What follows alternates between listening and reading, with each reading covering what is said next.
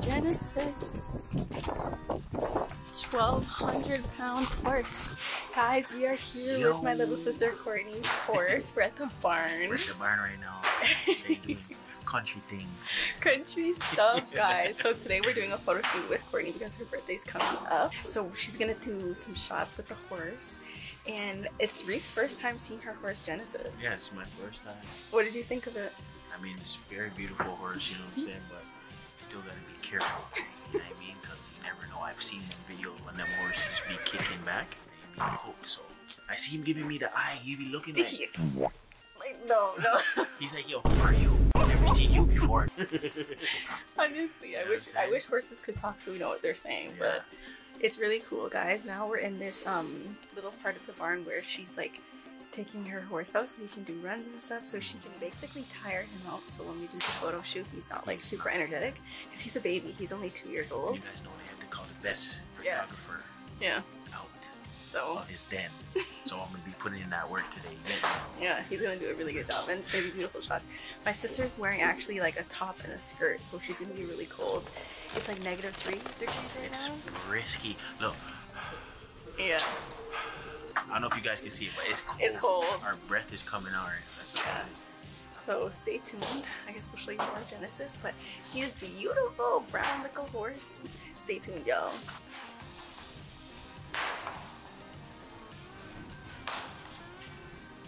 Say hi. I'm trying to be shy now. I know, right? He was just doing the most. I feel like I'm in a country movie. Guys, it's actually so crazy to see just how big their bodies are, and especially how big their heads are. Just so much larger than ours. They're beautiful creatures though, like majestic. It's a new dawn. It's a new day. It is now, hold on, let me check the date, Thursday, January 25th. Yeah. And we are on our way to an event for Raptors and McDonald's. Yeah, it's a youth charity event. Yes, which is so exciting because Reafe is actually going to be playing basketball. Can you believe that? Like, right? Reafe is a soccer man, not a basketball man. I'm a soccer player, not a basketball player. I know I 1-2 still, you know, but... So, we're going to see just how well he does today. They asked him if he wanted to play. He said yes.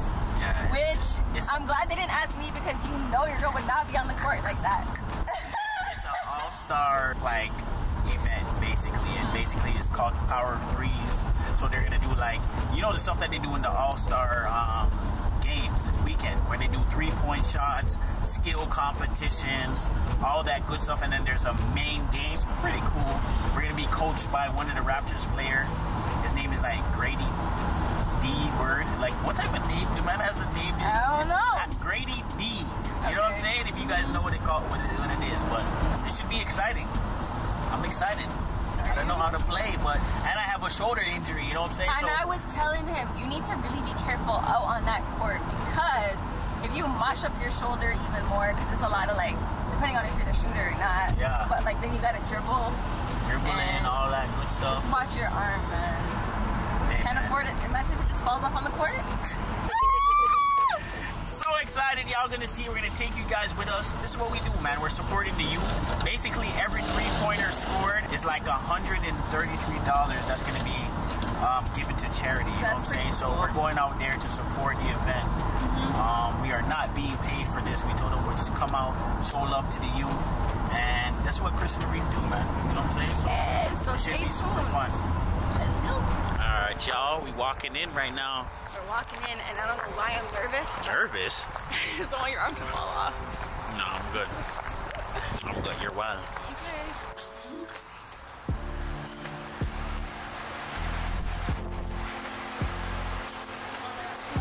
Yeah. I wonder if there's a pool in here.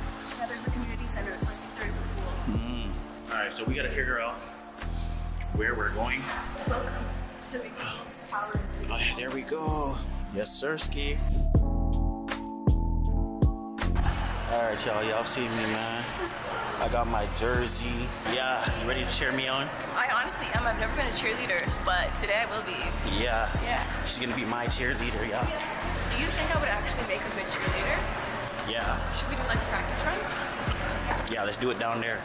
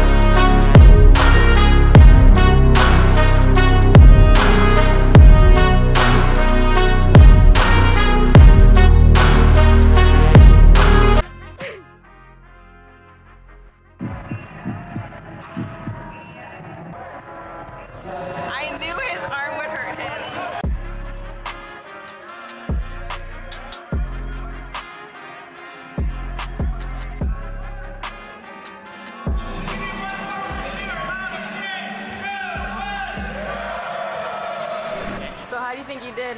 After having a spectacular MVP game, shutting down players, rockin. You guys missed the dunk, bro. Y'all in the scene, I had bunnies. I don't even know where they came from. Kyrie going crazy in the You feel me? So, get a little drink, you know, replenish my energy. Yeah, get some energy in there, some collagen. You know what I mean? For your skin. Some protein. Yeah. Yeah, and some fruits. What kind are you gonna get? I usually get the strawberry sunshine. Mango hurricane. Yeah. But out there, I was moving like a hurricane, you feel me? When I was coming down the court, man was skating. And I mean, the wind was blowing them. Oh. So, it is what it is. Secure. Yeah, we got our drinks, you know what I mean? Well, would you look at that? Yeah. Even with the energy drink, your boy still can't manage. Yeah, you know what I'm saying? You know, body's feeling it right now. Yep. I haven't been like physically active like that in probably like 2 years, man. 2 years, but I'm getting back. You feel me? I'm getting back in shape because, you know what I'm saying? This summer, back on the soccer field. We're gonna be kicking ball. We're gonna be playing. We're gonna be super lit. But right now, I'm feeling a little sore. That's okay. It's part of the grind. So right now we actually just stopped at the mall so we can pick up some Chick-fil-A. We came out of our way to come to this mall because it's hard to find Chick-fil-A in most places, and we were all the way down in Scarborough coming to Mama Jones' house, so we had to stop where we could to get that Chick-fil-A, you know? Yes, sir.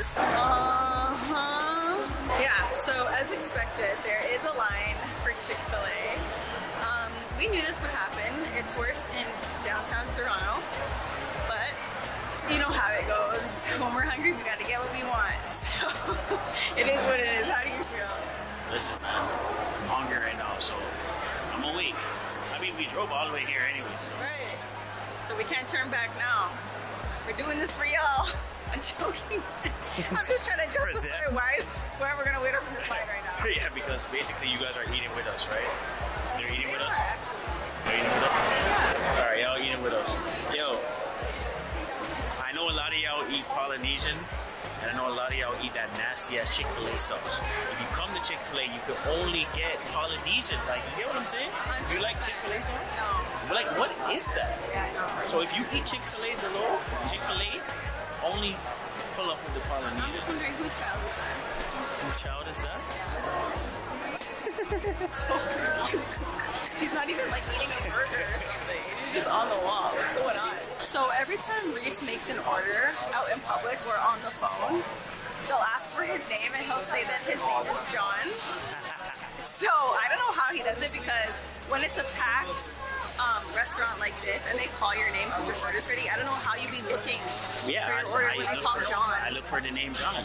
But today, Kristen gave her name, so we're good. Because I will not be looking out for the name John. I'd be like, oh, that's not my order. You need to make an alias. I'm good. Let's call you like Pinky. Pinky? Your order's ready? Pinky? Pinky? Nah, I'm good. Secured. Secured the bag, you know what I'm saying? So tell them our usual order. Our usual order is 2 spicy chicken combos, and on the side I'll get like spicy, what do you call them? Spicy nuggets. But obviously I'm not doing that today. That's just a little bit too extra. That's when I want to be extra. I'm doing a spicy sandwich right now. Guys, something about being in the mall makes me so excited. I try to get him to come into stores with me. I even just now she's trying to tell me to go shopping. I'm like, no. Bye. Because I saw a sign and it said extra 50% off sale. Nah, I'm good. So why not? Because I don't why are you walking out the door? Bro, I gotta eat. I'm hungry. Are you serious right now? Where are you going? You don't want to take a peek? You want to look around a second? Gotta eat. Wow. Yo, one thing about Kristen, whenever we order something, she never orders a drink. As you can see, I have one drink. And then we get in the car, and then she's like, oh, can I have some of your drink? Like, why didn't you buy yours? No, but we just ordered booster juice. The juice is done. I know your throat is that long. There's no way you still have booster juice left. There's no way you still have booster juice. Okay. This is how you remind me of what I really am. My skater boy. What? You look like a skater boy. You what? Yeah. So what would you do if I told you I had to be a stripper? I feel like one in this, like a little pimp mama, you know? So I'd be your sugar daddy. Would you actually? You'd pimp me out? Hell no. No? I don't think I could do it. Why not? I can't. You wouldn't want me sharing my goodies? No. Okay, what if I was just dancing on the pole, but like I didn't let anyone touch me, and I was just in a bikini? No. Couldn't do it. Why? I just couldn't do it. But why? Like, you have to explain yourself. Because it's like just knowing that you have other guys romanticizing and fantasizing about what they could do that online. But you're not online dancing on a pole. It's different. But and you have to take it off. But they could take my face, AI, and put it on a girl dancing on a pole. But it's not you. What would you do if I was dancing on the pole? No. And then the girls were there and I was shaking it.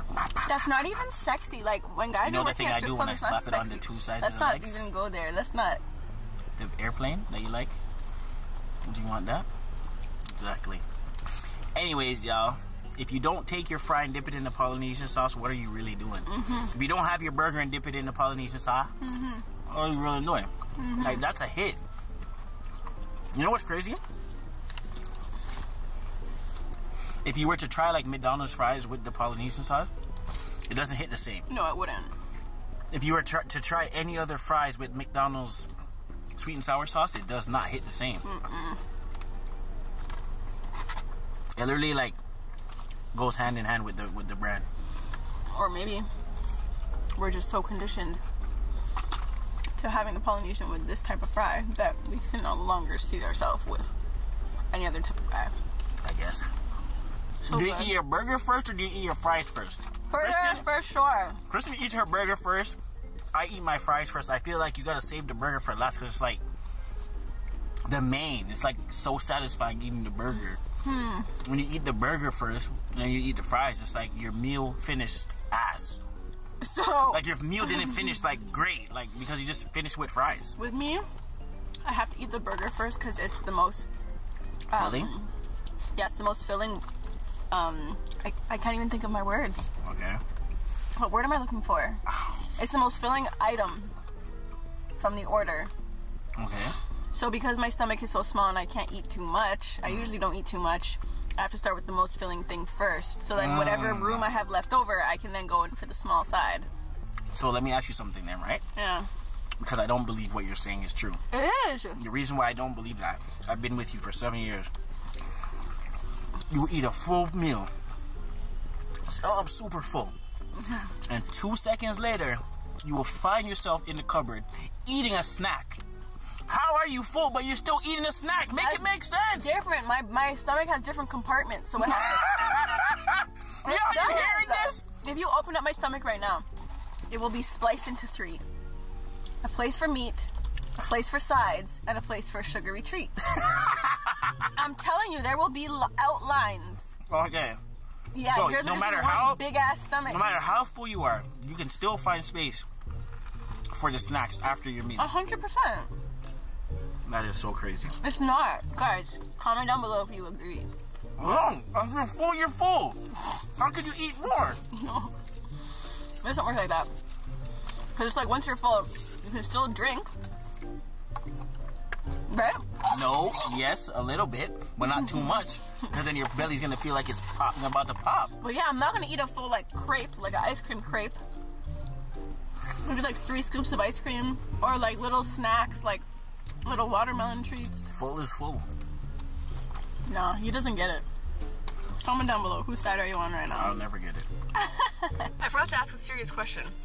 What do you think about the mob wife trend? Mob wife? What's the mob wife? How did I know he was gonna be lost? Like a real Italian mob wife? Okay, there's this trend going around right now.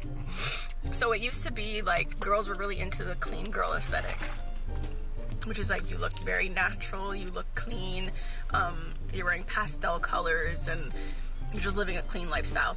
Now we're getting into the mob wife trend where girls are wearing fur coats and they'll wear like dark makeup around the eye, maybe a dark lip. What do you think about that? First of all, the Italian girls are going crazy on TikTok because everyone else who tries to dress up as a mob wife who's not Italian, they're like getting at them saying, you know, this is not a trend for you. But Luckily, I'm half, so listen, I'm mobbing out. But what do you think about the trend? I think do what you want to do. Okay. You look good, you look good. Okay, would you prefer the clean girl aesthetic or the mob wife? I care about however you look good, you look good. I don't care, it could be clean. Guys could never. Listen, these trends... Like, it's not even... These trends need to just move. Like, every day there's a new trend. That's true. Like, who has time to keep up with that many trends? First of all, the Stanley Cups are going wild. Who the fuck? We don't give... Who cares? We don't even use that shit. I know. No, that is not for our demographic. No, what? The big old Stanley Cup? Like, who's trying to walk around with a big old jug on their hand? Like, you ever see that video that's like how girls look with carrying their Stanley Cup and the cup is freaking larger than them? It's so funny. It's ridiculous. Comment down below. What do y'all think about the mob wife trend? Maybe I'll insert some pictures of like what it actually looks like and you guys can rate it down below. So. But you've been wearing this. You've been doing this. I know, right? That whole trend thing. So yeah. What's the difference? It's just girls tend to do that nowadays. I think it's the Gen Zers. So literally like light blue nail polish, they started calling blueberry polish. What? And it was like this huge trend. They were saying like, oh, I need to get blueberry polish. It's ridiculous, bro. Honestly, the best time to have a business is now with these guys changing everything and wanting to be hip. Just come up with something hip and you'll be a millionaire. But the issue is you have to keep up with the trends and trends change every week. What do you do? You have to keep up with the trends if you want to be a follower.